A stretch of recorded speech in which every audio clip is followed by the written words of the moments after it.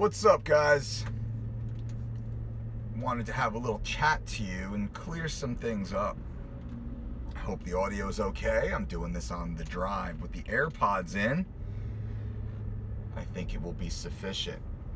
The message I want to share with you is regarding the low-carb, high-fat, plant-based, carnivore cults. And I only say that because there is such a dogmatic, personal, not even association, it's stronger than association, like a personal identity. People identify, their whole entire being is wrapped up with a food approach. Now, vegans, I understand a little bit more because there is more of a philosophical connection to their food choices for most, as opposed to a macro counter, right? Macro, it's not like a personal belief system. Macro, it's just making gains, baby, gains. Keto, you could paleo, you know, all the different boxes out there, all the different boxes. And people say, but Dolce, you have a diet system too. You have a diet system too. So why aren't you a part of that group? Number one, Dolce diet just sounds cool, right? It just sounds cool. It's alliteration. If my last name were Smith, it'd be like the Smith system. It wouldn't have diet in it, but diet sounds cool. It's alliteration, man. It's branding. Get your branding on a little bit. You guys know who I am. But that being said, that just allows me to get your attention. Now that I have your attention, I can actually converse with you and share with you and hopefully inspire you, educate you while entertaining you. And with that, I want you to understand, I need you to understand, you need you to understand.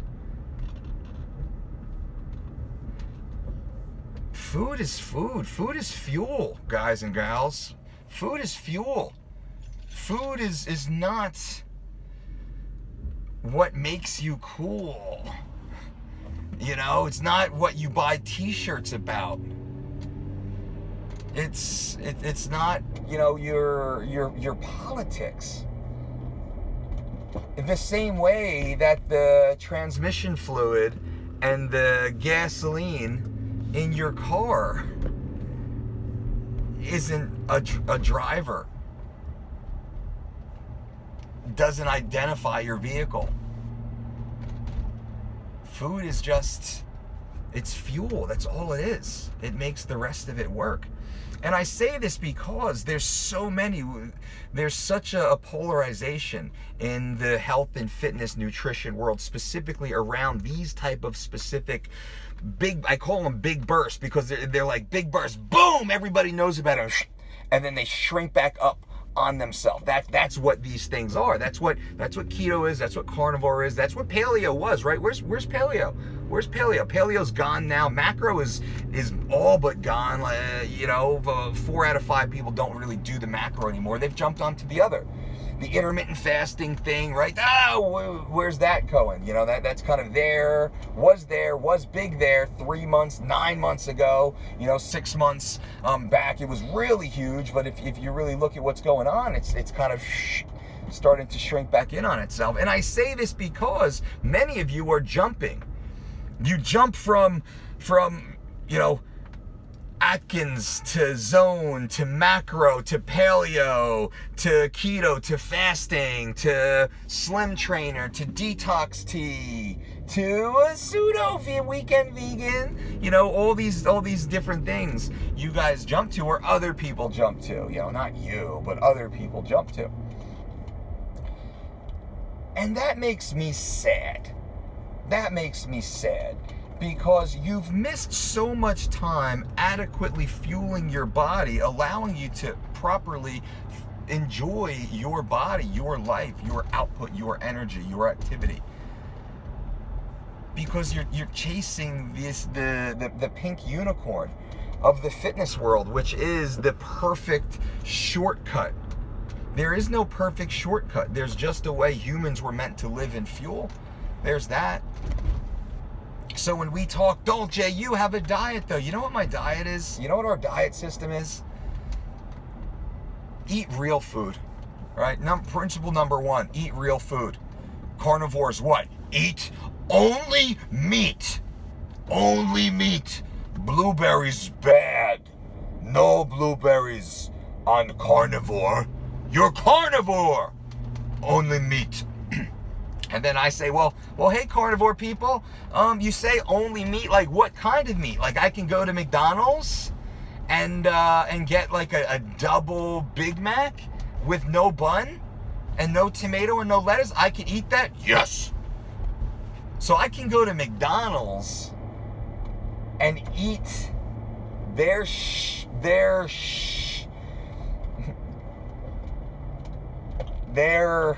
food like substances, and that's allowed. I can do that all day,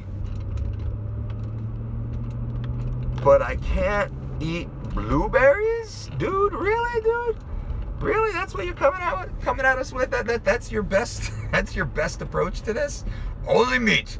All right, so I can't take you seriously, and you don't have a good reason why I can't have blueberries and quinoa, or damn, even hemp seeds. Are you kidding me? I can't eat any of that? Or the keto people. Oh, hey, keto people. So I must be in metabolic ketosis in order to achieve results. Yes, metabolic ketosis cures cancer. Metabolic ketosis cures epilepsy. What's the wrong with you, Dolce? You want people to get cancer and epilepsy and die? What? What are you conflating over there, keto world? What?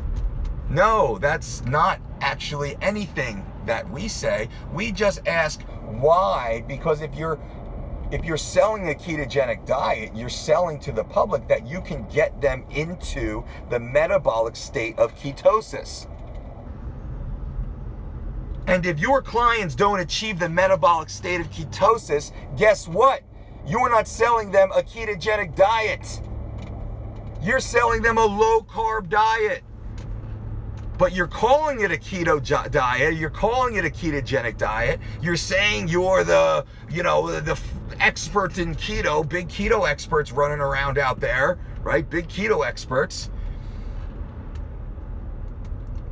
But truly, the vast majority of their clientele never achieves ketosis. They might skim the surface once or twice. They just stopped eating a lot of processed carbohydrates. They started being more conscious of their total caloric intake. That's all it really is. Same thing with paleo. Paleo just got people to stop eating all the processed shit, heavily processed shit, and their calories dipped down for a little while. And they saw good results and they lost weight. And then they slowly started dipping their calories back up again, and it all fall to shit, right? Because that's why people aren't really doing paleo anymore. Because of the cycles and the big burst, and then it shrinks back upon itself, what I said earlier. What my point is, all of these systems have these serious flaws to them, making them unsustainable. So if they're not sustainable, why are you going to follow them when you can have equal and mostly greater results by simply following an ordered eating program, establishing a healthy relationship with all healthy food, all real food, that you eat in great variety, as local and organic as possible. You eat every 2 to 4 hours or so based upon activity. Well, not one meal a day. Why can't I eat 2 meals a day? Well, because you're fasting for 6 hours. Well, what about 6.5 hours? What about 8 hours? What if I really had a hard workout and I need another meal? Why I can't have that because of what? Because of some dogma and digestion and whatever nonsense they spit out there. That's not the way it works. That's a disordered eating program. It's a disordered relationship with food, especially as it's followed long term. So here at the Dolce Diet, why I'm talking to you today, as I'm driving to Whole Foods to feed my family, practicing what I preach, I hope, I'm trying to point you in the direction of making sensible food choices and eating real food and being intentional about the food that you're eating, the food that you're choosing. Being mindful of what this food will do for you. Why are you eating the food? Be mindful as you're being intentional. I'm choosing to drive to Whole Foods right now to buy groceries for my family. This is a choice. I'm not stopping at KFC or McDonald's or Dunkin' Donuts or the bagel shop on the way to work or to drop my kids off at school. I'm getting real food that will be supplied in my home, and I'm buying strawberries and blueberries and grapes and watermelon and cantaloupe and chia seeds and sunflower seeds and hemp seeds and flax seeds and apples and kale and spinach and chard and sprouted grain breads and nut butters and jams and quinoa and white rice and baked potatoes and sweet potatoes and broccoli. These are all the things I'm going to buy right now for my family, and wild-caught salmon and a grass-fed lean meat if they have it. These are the things I'm going to buy for my family right now. These are the things that I eat every day. These are the things my family eats every day. These are the things that the millions of people who follow what we teach here over at the Dolce Diet eat every day. And they're in better shape than nearly everybody on any other system out there, right? Because we have the proof. We can show that. You guys all know the results. Millions of people have tried our system. Millions of people have had amazing results. And I'm not pitching you right now. I'm saying it's evidence-based, right? But it's so common sense. And this is what I'm trying to do. So the Dolce Diet, we're here to entertain, to educate, and to inspire. You know, me here being, you know, the meathead clown, trying to get your attention and talk to you, pay attention, and then educate you. Hey, this is what we're doing. This is what works. It works for millions of people who aren't suffering, who aren't sacrificing, who aren't, you know, breaking down lean muscle tissue and storing non-functional body mass, getting skinny fat, though the scale's dropping, who aren't, you know, getting tired or exhausted or constant headaches and general fatigue and digestive upset, like many of you who transition into all these crazy meal plans and never quite lose that, though the scale goes down. Not us. We're just eating real food. Oats and buckwheat and amaranth and quinoa, like I said, and potatoes. What do we have? Meatloaf and mashed potatoes I had on Wednesday night, last night. Meatloaf, mashed potatoes, and broccoli, steamed broccoli with grass-fed butter was awesome. It was awesome. Grass-fed butter in my mashed potatoes, white potatoes, right? Real food, why not? Real food, why not? This is what we teach, and this is kind of my little rant, and I hope it's helpful. Now I'm going to go in and get my shopping done. Boom.